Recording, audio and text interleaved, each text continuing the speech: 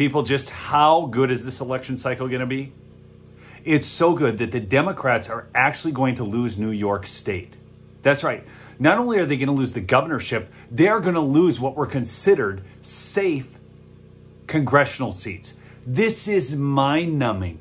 I'm going to share a video from her getting hammered on MSNBC, and then also show you some differences in rallies. And I know rallies don't say everything, but I'm telling you what, they are totally caught flat-footed on this. Never expected it.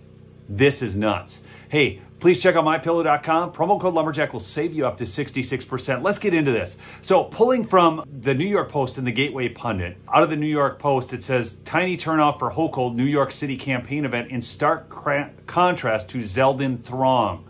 For Governor Kathy Hochul, 3 really is a crowd.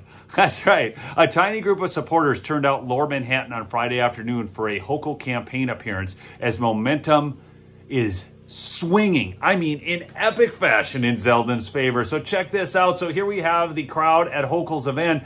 And then what happened was she showed up late and it got moved inside. And now she only has some media folks. She ended up getting there about a half hour late. In contrast, here's the crowd for Lee Zelda.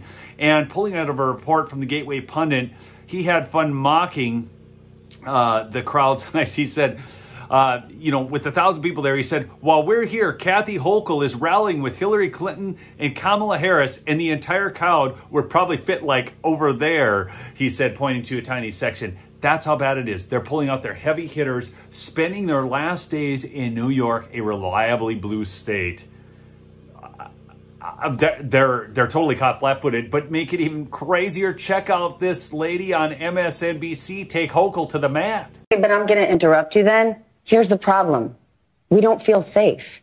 You might be working closely with Mayor Adams. You may have spent a whole lot of money, but I walk into my pharmacy and everything is on lockdown because of shoplifters. I'm not going in the subway. People don't feel safe in this town. So you may have done these things, but right now we're not feeling good. We're worried we could be San Francisco. So apparently the mainstream media is trying to gain some credibility again by actually asking tough questions.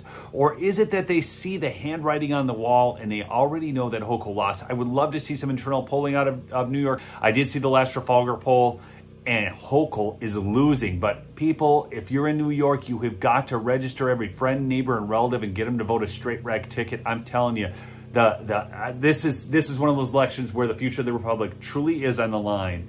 So smash that like as you would on your way out, and subscribe if you're new to the channel. Peace out.